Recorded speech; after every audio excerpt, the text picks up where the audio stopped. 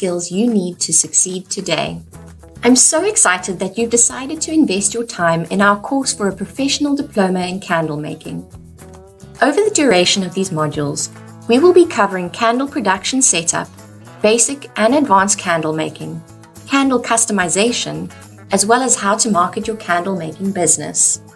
Welcome to your professional diploma in candle making and lesson 2 of the first module of this course. Today is the day you'll begin to feel like a professional candle artisan, because by the end of this lesson, you will have learned the words and phrases used by the masters when referring to their craft. As with many art forms and trades, there is a very specific vocabulary used to communicate processes, to describe detail, and to explain certain outcomes. Candle making is no exception. A very important component of becoming proficient and being able to convey this proficiency in any skill is to have a thorough knowledge of the vocabulary. Correct vocabulary is critical in understanding and also communicating within a specific sphere. Today we will be learning some of the most important words and terms used in the candle making world. This information is fundamental to your success in this industry. You'll find we will be using this language throughout this course to reinforce your understanding and confidence in these terms. During this lesson, we are going to discuss the following objectives: identifying the anatomy of the candle, articulating terms for the raw materials and equipment, differentiating between candle making terms, and discerning between post-production occurrences and phrases. Did you know NASA scientists questioned what a burning candle would look like in microgravity? Candle flames come to an upward point like a teardrop as a result of gravity. The hot air rising from the flame is constantly being replaced with cooler air at the base of the wick, known as a convection current. In outer space, however, in the absence of gravity to perform this function, a candle flame presents itself as a blue circle on the tip of the wick. With nothing pulling the flame upward, it stays perfectly round and blue. Our first topic in this lesson is to look at how to identify the anatomy of the candle.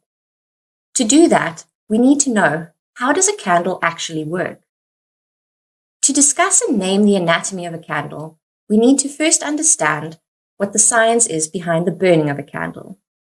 Candle wax is pretty much made up of hydrogen and carbon, making them hydrocarbons.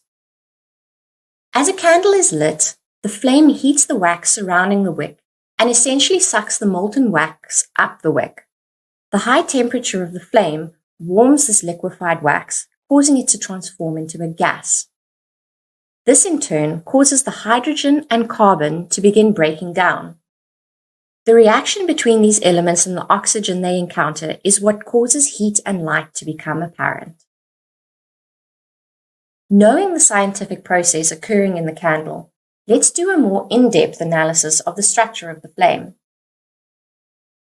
Now that we understand how a candle works, we can look at the actual structure of the flame which appears when a candle is lit. The lower portion of a candle is simply solid wax. Above that, you will find the molten wax which has been warmed by the flame. The really intricate part is everything happening above that in the flame itself. When looking at a candle flame closely, you'll notice that the portion lowest on the wick appears blue and is referred to as the blue zone. This area is full of oxygen, and this is where your hydrocarbon molecules split into their separate atoms.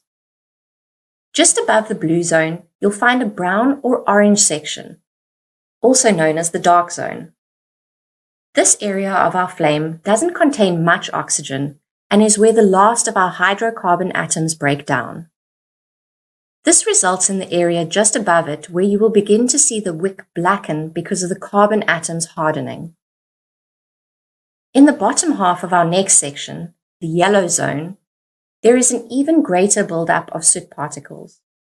While rising, they get hotter and hotter and ultimately result in the luminous flame we see. Around the edges of the yellow flame and extending all the way down to the blue zone at the base is another very thin blue area, which is also known as the veil. This is where the flame comes into direct contact with oxygen and is the hottest portion of the flame. This unassuming area can reach up to 1400 degrees Celsius. Let's now begin looking at how to articulate the terms we use to describe certain raw materials and equipment. We'll begin by speaking about the terms relating specifically to raw materials. Additives are the products or ingredients we add to our melted wax to transform the outcome of the candle. These could potentially include color dyes, fragrances, or certain other chemicals to prolong the burn time. These additives are how we would achieve results like a colored candle, for instance. Beeswax sheets are a very special form of wax. They're also called foundation sheets because their primary function is to be used in beehives to attract scout honeybees. These scout bees will then hopefully see the space as a new hive and encourage them to start a colony and begin production there. For the purposes of this course, though, our main interest in these pre-made sheets of beeswax is that they are a wonderful way to make a simple beeswax candle. They are already molded into a very distinct hexagonal pattern and are thin, pliable, and exceptionally aesthetically pleasing.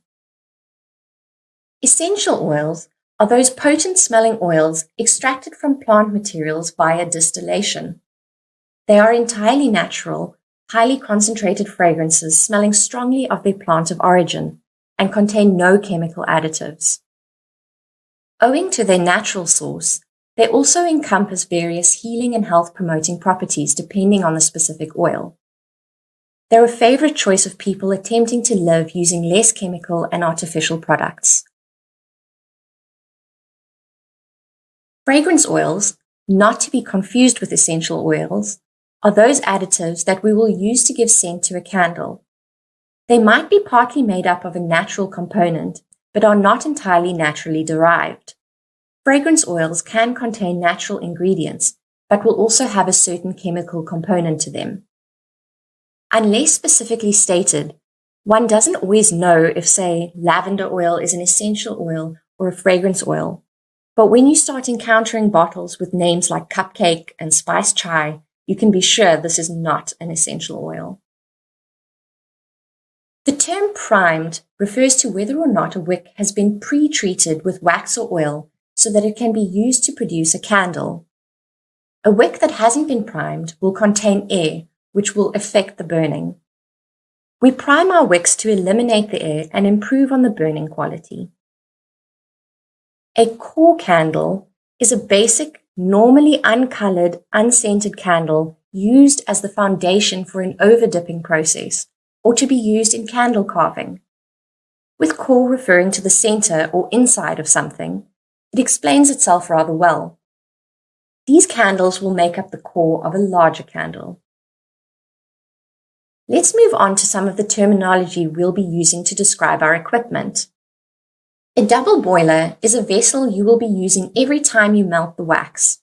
What these are pots that rest inside one another with a layer of water in between. The water is heated inside the outside pot, thus preventing the second pot, which holds your wax, from having a direct heat source applied to it. The wax in the upper pot is instead then melted by the steam that rises from the lower pot. Something helpful to note is that one doesn't necessarily need to invest in an actual double boiler. Any two heat-resistant pots or jugs could be used to create this nested effect. I myself use one of my regular cooking pots to hold the water and then place a glass kitchen jug into it.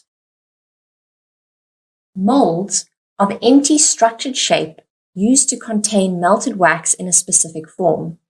The melted wax will set inside them in the specific shape modeled by the mold. These molds can be made of metal, plastic, silicone, and a variety of other heat and water-resistant materials. Initially, molds were very plain and mostly used to make pillar candles and the larger based candles not possible via dipping. Nowadays, though, the varieties are endless. Molds can be bought in the shape of virtually anything you want, from Christmas trees to Buddha replicas and human-formed ones too. Now for a multiple choice question. Which of the following items would not be considered an additive when referring to candle making? Would it be a double boiler, B, essential oil, C, fragrance oil? If you recognize the answer, you can pop it into Morpheus. The correct answer to this question is A, a double boiler. This is a piece of candle making equipment and not an additive. Now let's look at some candle making terms and how to differentiate between them. The term flash point is a very important one to pay attention to. The flash point of vapor is the temperature at which it will catch light if it encounters a spark or open flame. This is a crucial point to keep in mind when considering shipping or transporting a candle. Items having a very low flash point, meaning that they are very easily ignited, may result in there being restrictions on how your candle can be transported. Thinking about the term very rationally, this wording can be easily remembered as it tells you exactly what it's saying. It is literally the point at which you'd see a flash or spark as something ignites. It's a term that in its very words feels like a warning to me, like lightning breaking the sky and catching your attention. We speak about a melt point or melting point when we refer to the temperature at which wax will begin transforming from a solid substance to a liquid. This is exceptionally important for us to know, because it relates to the timing of multiple things such as when we need to stop heating our wax and at what point we can pour it. This leads us to our pouring temperature. This you're going to be hearing a lot about. It is the temperature of warm melted wax at which it is recommended that it be added to a mold or container. Pouring wax that is either too hot or too cold will certainly have an effect on the aesthetic or functionality of your candle. Next up are relief holes. These are created by a technique we employ during the candle making process, where tunnels are poked into a candle after the first wax pour. You do this by using a stick to prod right down to the bottom of the candle where the wax is partially set. This alleviates any air pockets that may be forming and prepares the candle for the second pour of wax. The scent load, which is also known as the fragrance load, refers to how much fragrance can be added to a specific quantity of wax. Normally, we'll speak about the percentage of fragrance that can be added to the melted wax. So for instance, if we know we have 100 milliliters of molten wax and the fragrance load of that specific wax is 6%, then we know we can safely add 6 milliliters of fragrance to that quantity of wax. There is an optimum scent load for each different type of wax, and sticking to these guidelines will ultimately have an effect on the success or failure of your candle. When using a mold to make a candle, a section of the wick will protrude from the bottom of the mold towards the outside. Naturally, this means there will be a small opening where wax could potentially leak out. In order to stop this leakage, we make use of a mold sealer. A mold sealer can really be any malleable adhesive substance that can be placed over the wick extending from the bottom of a mold. I generally use putty intended for household use, like sticking things to walls. I've also heard of people using plumbing putty and their children's Play-Doh. This should give you an idea of the kind of texture you're looking for. You can also buy professional silicone mold sealer off sites like Amazon.com. Any of these will act as a mold sealer and prevent wax from leaking out of the tiny gap at the bottom of your candle. The term grubby describes a certain type of fairly old-fashioned candle. These aren't made regularly anymore, but I like how the term reminds me of my mother referring to me as a child after a good day's play in the dirt. This method of candle making is done by rolling a half-set candle in spices, coffee grounds, sand, or virtually anything else that creates a textured outer for the candle. A water bath is a vessel of water normally used as an aid when creating dipped candles. A metal container of cold water is placed next to the pot heating the wax. The wick, after each dip in the wax, can be alternately dipped in the cold water to cause it to harden and seal before adding its next layer of wax. This placing in cold water causes the wax to cool more rapidly and helps to speed up the process of making the candle. We've already covered so much information today. Let's take a moment to rest our minds before we continue with this exciting lesson. And while we do that, I'll introduce Lesson 3 to you. In our next lesson together, we're going to be engaging in a practical lesson and creating our very first candle. So don't forget to attend your third class to keep building on the skills you've already obtained today. For now though, let's get back to Lesson 2 and finish off with our next topic. In this last section, we'll speak about the different terms that are used for results occurring after the creation process of the candle. Curing is the very important process of leaving a candle to stand and settle for a period after it has been made. This curing period allows the wax to really integrate with any fragrances you may have added and to be fully allowed to set. This will provide an optimum burning experience once the candle is lit. The curing is in actual fact a chemical process where dyes and fragrances become locked into the wax. The only exception is fragrance oil, which does not bind chemically. It merely becomes stuck between minuscule layers of hardened wax. Making and then burning a candle immediately is never recommended, so be sure to always give yourself adequate time for your creation to cure.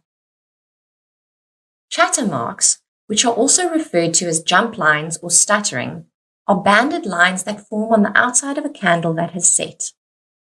This can sometimes happen if the wax was poured into a container that was too cold, or the wax being poured was too cold. These chatter marks don't affect the performance of your candle in any way, but they do detract from the overall pleasing visual effect you may be going for. Frosting is a term we use to describe a phenomenon very common in soy and paraffin wax candles. This frosting doesn't affect the function of the candle in any way. It's merely a powdery effect on the surface of the wax, which sometimes resembles a snowflake.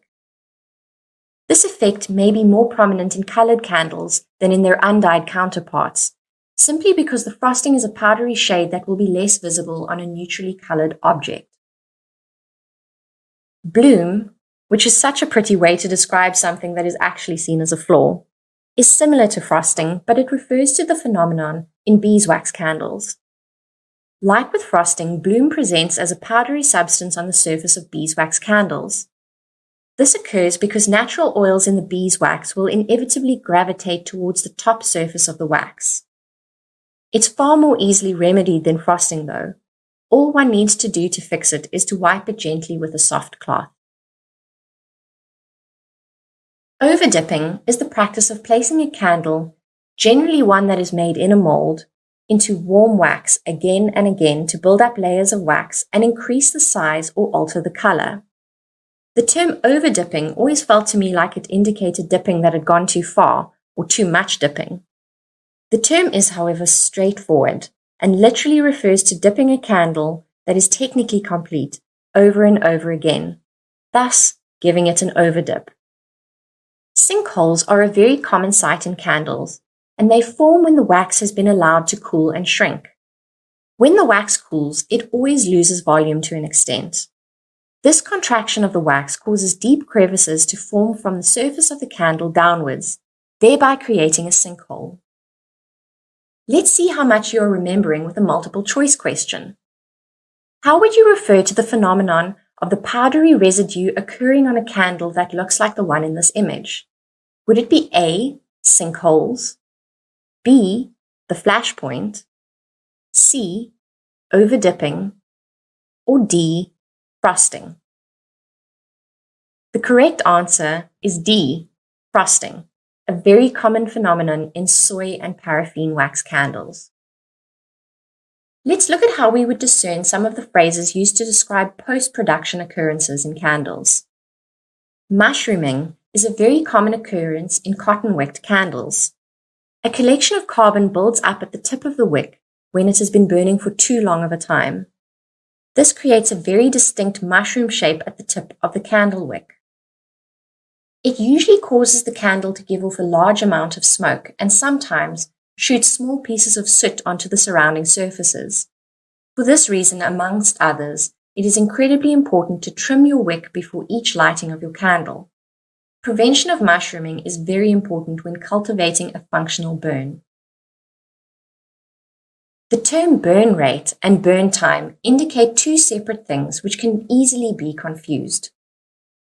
Burn rate refers to how much wax on a given candle is burned through in 1 hour. Burn time, however, refers to the overall length of time that a candle should burn for.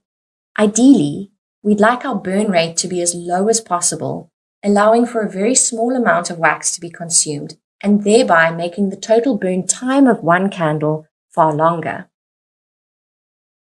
A burn cycle is another similar term that we also need to distinguish from the other two. This relates more to the practice of wick testing when we conduct burn tests, something that will be discussed at a later stage in this course. A burn cycle is generally a 4-hour period where the candle is allowed to burn undisturbed and is then extinguished and allowed to cool. One would most likely light it again after this to evaluate various aspects of the candle's performance. When we speak about the term cold throw, we are referring to the scent emanating from a scented candle when it isn't lit. For instance, when you're in a shop and open a jar candle to sniff the fragrance, the scent you are smelling would be the cold throw. This can be stronger or weaker depending on the specific candle and how well it was made. I'm sure we all know someone who refuses to burn their fragrance candles because they're afraid that burning them might somehow ruin that smell that radiates from the perfect unlit product. Hot throw, as I'm sure you'll now be able to guess, refers to the fragrance released from a burning candle. That warm, exotic smell that reaches you as you enter a room before you even realize its source. That is your hot throw scent. The hot throw of a candle can also be a mark of how well it has been made and fragranced, according to how far-reaching the scent is throughout the room. The more generalized term of scent throw encompasses both hot and cold throws, which we discussed earlier. It relates to the amount of scent given off by the candle and how widely it is distributed. The melt pool is something we will speak of frequently throughout this course. This is the liquefied wax that radiates outward from the wick when a candle has begun to burn. The longer you burn your candle, the larger your melt pool will become. Dependent on your wick size, though, the melt pool should have finite boundaries and not grow past a certain point. Tunneling is a phenomenon that occurs when a candle has been lit but not allowed the time to form a complete burn pool before being extinguished. It refers to the tunnel that forms when a candle burns straight down the center of the wax, as opposed to having it burn evenly from the top to the bottom. This is not a desirable characteristic and something we will aim to learn how to prevent when we begin making our candles. I love this word, the afterglow. This is the light that appears in the wick after the candle has been extinguished. It usually remains for several moments before extinguishing itself. While not an enormous flaw, having an afterglow is in fact not a desirable quality in a candle wick. You should always check extinguished candles for this to prevent unintended reignition of the candle. The term adhesion is also referred to as wet spots, pull away, and delamination. This phenomenon can be spotted most commonly in soy and paraffin wax candles when the candle is being made in a transparent vessel, a glass for example. It will appear as small air bubbles behind the glass where it is clear that the wax hasn't stuck to the internal glass. Pouring and heating methods could be the source of this occurrence, and we'll be discussing this in more depth at a later point. Our last term for today is the gutter. This speaks to the overflow of wax that pours down the outside of a candle. While a small amount of guttering is normal in a lit candle, some, usually owing to overwicking, show excessive guttering, and therefore wasted wax and burning time. Here's another multiple choice question to test your memory. If you were to see a candle like the one pictured here, with a broad rim of wax and a hole directly down the center, which term will you use to describe the phenomenon? A, the melt pool. B, tunneling. C, guttering. Or D, burn cycle. The correct answer to this question is B, tunneling. something that occurs when a full burn pool isn't allowed and a wick burns downwards too quickly.